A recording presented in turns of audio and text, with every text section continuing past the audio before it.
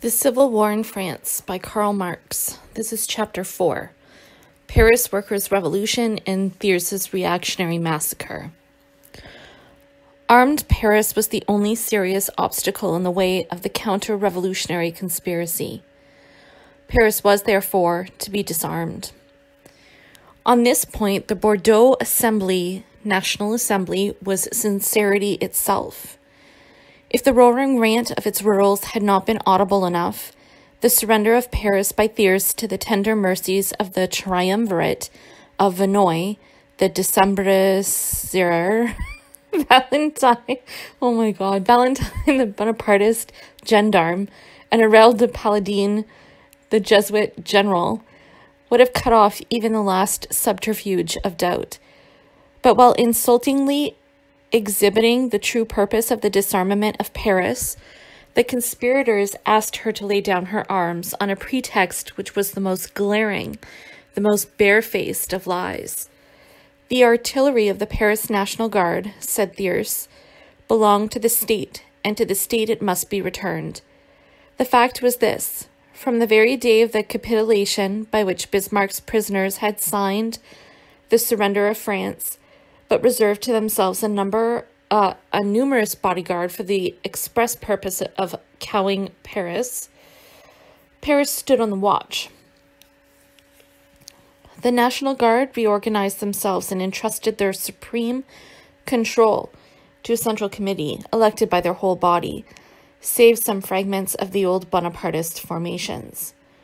On the eve of the entrance of the Prussians into Paris, the central committee took measures for the removal to Montmartre, Belleville, and La Villette of the cannon and mitrailleuse treacherously abandoned by the Capitulards in and about the very quarters the Prussians were to occupy.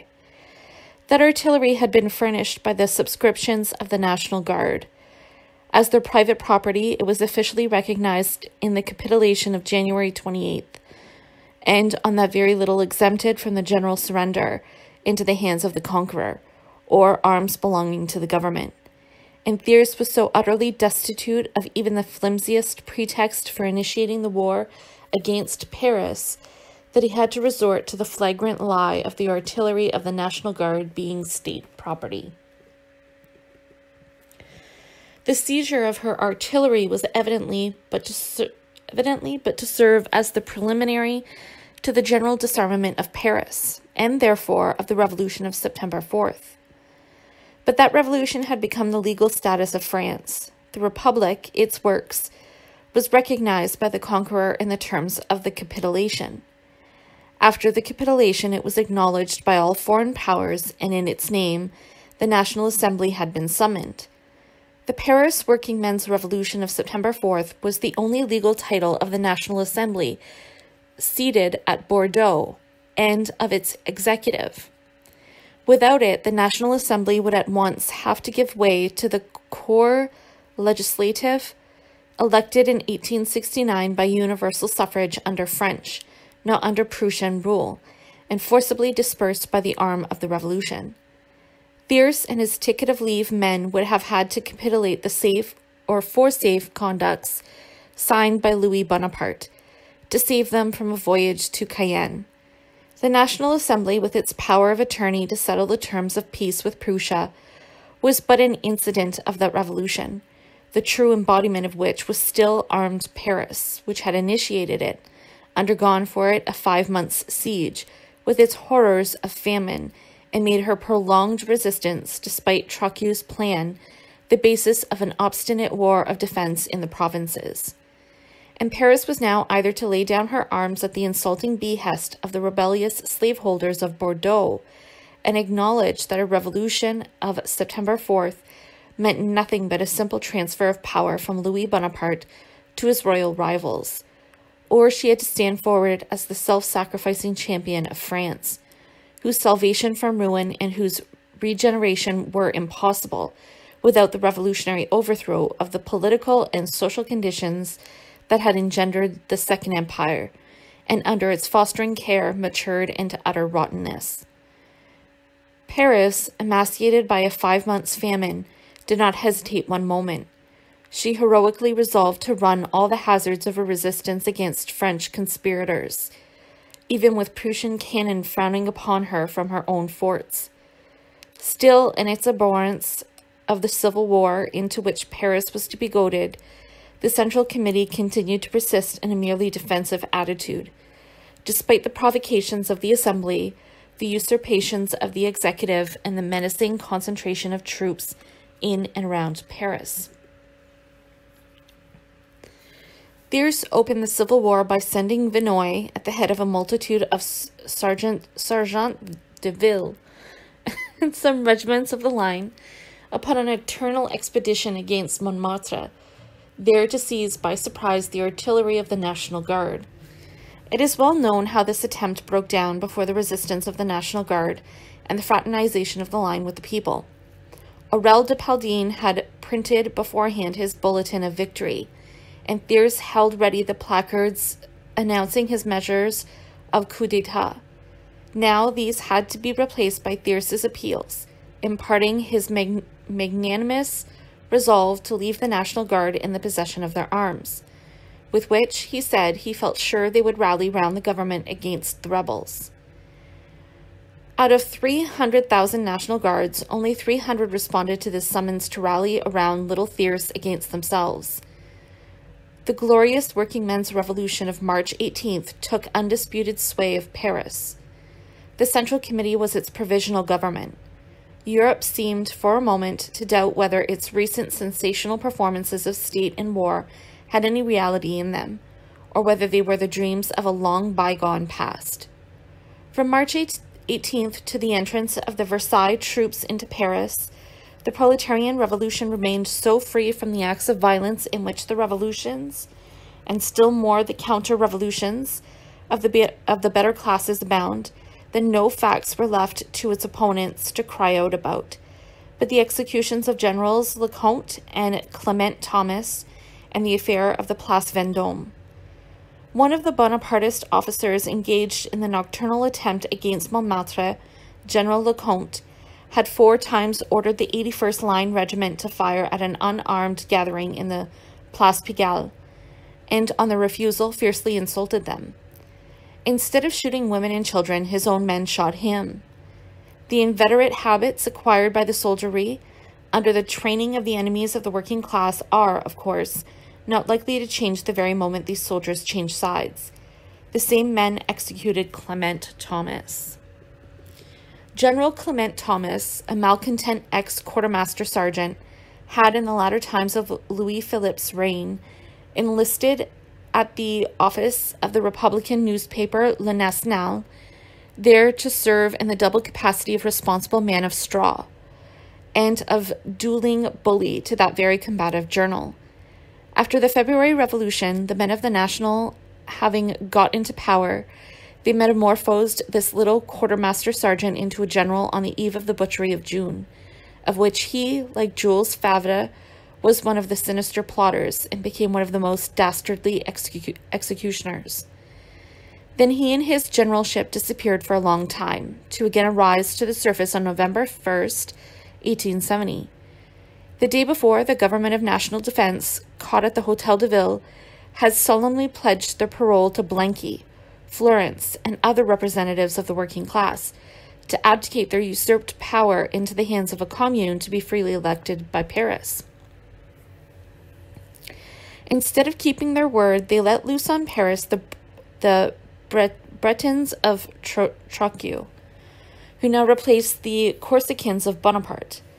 General Temessier alone, refusing to sully his name by such a breach of faith, resigned the commandership-in-chief of the National Guard, and in his place, Clement Thomas for once became again a general. During the whole of his tenure of command, he made war, not upon the Prussians, but upon the Paris National Guard. He prevented their general armament, pitted the bourgeois battalions against the working men's battalions, weeded out officers hostile to Trocchio's plan, and disbanded under the stigma of cowardice the very same proletarian battalions whose heroism has now astonished their most inveterate enemies. Clement Thomas felt quite proud of having reconquered his June preeminence as the personal enemy of the working class of Paris. Only a few days before March 18th, he laid before the War Minister, Lafleur, a plan of his own for finishing off La Fine Fleur, the cream of the Paris canaille. After Vinoy's rout, he must needs appear upon the scene of action in the quality of an amateur spy.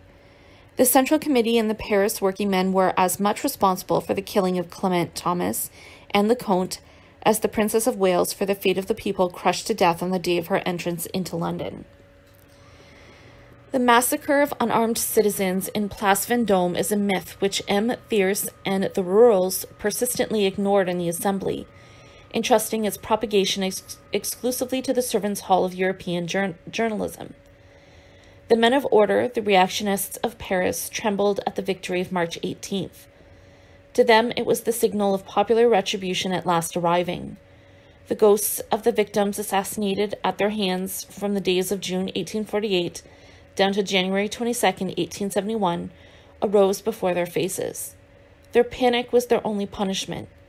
Even the sergeant de ville, instead of being disarmed and locked up, as ought to have been done, had the gates of Paris flung open wide for their safe retreat to Versailles. The men of order were left not only unharmed, but allowed to rally and quietly seize more than one stronghold in the very center of Paris.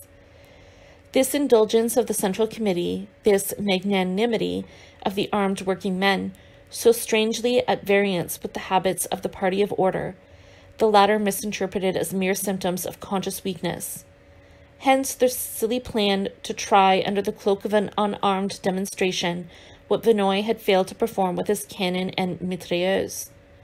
On March 22nd, a riotous mob of swells started from the quarters of luxury, all the petits crèves in their ranks, and at their head the notorious familiars of the Empire, the Hecarin, Coetligan, Henry de Pen, etc. Under the cowardly pretense of a pacific demonstration, this rabble, secretly armed with the weapons of the bravo, i.e. hired assassin, fell into marching order, ill-treated and disarmed the detached patrols and sentries of the National Guard they met with on their progress, and, on debouching from the Rue de la Paix, with a cry of "Down with the Central Committee, down with the assassins, the National Assembly forever," attempted to break through the line drawn up there, and thus to carry by surprise the headquarters of the National Guard in the Place Vendôme. In reply to their pistol shots, the regular summations, the French equivalent of the English Riot Act, were made, and proving ineffective, fire was commanded by the General, Bergeret of the National Guard. One volley dispersed into wild flight the silly coxcombs who expected that the mere exhibition of their respectability would have the same effect upon the revolution of Paris as Joshua's trumpets upon the falls of Jericho. The runaways left behind them 2 National Guards killed, 9 severely wounded, among them a member of the Central Committee, Maljournal, and the whole scene of their exploits strewn with revolvers, daggers, and sword canes, in evidence of the unarmed character of their pacific demonstration. When, on June 13, 1849, the National Guard made a really pacific demonstration in protest against the felonious assault of French troops upon Rome, Champgarnier, then General of the Party of Order, was acclaimed by the National Assembly, and especially by M. Fierce, as the savior of society, for having launched his troops from all sides upon these unarmed men, to shoot and sabre them down, and to trample them under their horses' feet. Paris then was placed under a stage of siege. Dufaure hurried through the Assembly new laws of repression. New arrests, new prescriptions, a new reign of terror set in. But the lower orders managed these things otherwise. The Central Committee of 1871 simply ignored the heroes of the Pacific demonstration. So much so that only 2 days later they were enabled to muster under Admiral Cesset for that armed demonstration crowned by the famous stampede to Versailles. In their reluctance to continue the civil war opened by Thyrse's burglarious attempt on Montmartre, the Central Committee made themselves, this time, guilty of a decisive mistake in not at once marching upon Versailles. then completely helpless, and thus putting an end to the conspiracies of Thiers and his rurals. Instead of this, the Party of Order was again allowed to try its strength at the ballot box on March 26th, the day of the election of the Commune. Then, in the Mairie of Paris, they exchanged bland words of conciliation with her two generous conquerors, muttering in their hearts solemn vows to exterminate them in due time. Now look at the reverse of the medal. Thiers opened his second campaign against Paris in the beginning of April. The first batch of Parisian prisoners brought into Versailles was subjected to revolting atrocities, while Ernest Picard, with his hands in his trousers pocket, strolled about jeering them, and while Madame Thiers and Favre, in the midst of their ladies of honor, applauded from the balcony the outrages of the Versailles mob. The captured soldiers of the line were massacred in cold blood. Our brave friend General Duval, the iron founder, was shot without any form of trial. Galifet, the kept man of his wife, so notorious for her shameless exhibitions at the orgies of the Second Empire, boasted in a proclamation of having commanded the murder of a small troop of National Guards, with their captain and lieutenant surprised and disarmed by his chasseur. Vinoy, the runaway, was appointed by Thiers, Grand Cross of the Legion of Honor, for his general order to shoot down every soldier of the line taken in the ranks of the Federals. Desmaret, the gendarme, was decorated for the treacherous butcher-like chopping in pieces of the high-souled and chivalrous Florins, who had saved the heads of the Government of Defense on October 31st, 1870. The encouraging particulars of his assassination were triumphantly expatiated upon by Thiers and the National Assembly. With the elated vanity of a parliamentary Tom Thumb permitted to play the part of a Tamerlane, he denied the rebels the right of neutrality for ambulances. Nothing more horrid than that monkey allowed for a time to give full fling to his tigerish instincts, as foreseen by Voltaire. After the decree of the Commune of April 7th, ordering reprisals and declaring it to be the duty to protect Paris against the cannibal exploits of the Versailles banditti, and to demand an eye for an eye, a tooth for a tooth, Thiers did not stop the barbarous treatment of prisoners, moreover insulting them in his bulletins as follows: "Never have more degraded countenances of a degraded democracy met the afflicted gazes of honest men." Honest, like Thiers himself and his ministerial ticket of leave men. Still, the shooting of prisoners was suspended for a time. Hardly, however, had Thiers and his Decembrist generals of the December 2nd, 1851 coup by Louis Bonaparte become aware that the communal decree of reprisals was but an empty threat, that even their gendarme spies caught in Paris under the disguise of National Guards, that even sergents de ville, taken with incendiary shells upon them, were spared, when the wholesale shooting of prisoners was resumed and carried on uninterruptedly to the end. Houses to which National Guards had fled were surrounded by gendarmes, inundated with petroleum, which here occurs for the first time in this war, and then set fire to the charred corpses, being afterwards brought out by the ambulance of the press at the turn. 4 National Guards, having surrendered to a troop of mounted chasseurs et bel épines on April 25th, were afterwards shot down, one after another, by the captain, a worthy man of Galifet's. One of his 4 victims left for dead, Scheffer crawled back to the Parisian outposts and deposed to this fact before a commission of the Commune. When Tolaine interpellated the war minister upon the report of this commission, the rurals drowned his voice and forbade Leflot to answer. It would be an insult to their glorious army to speak of its deeds. The flippant tone in which Thiers's bulletin announced the bayoneting of the Federals, surprised asleep at Moulins-Saquet, and the wholesale fusillades at Clamart, shocked the nerves even of the not oversensitive London Times. But it would be ludicrous today to attempt recounting the merely preliminary atrocities committed by the bombarders of Paris and the fomenters of a slaveholders' rebellion protected by foreign invasion.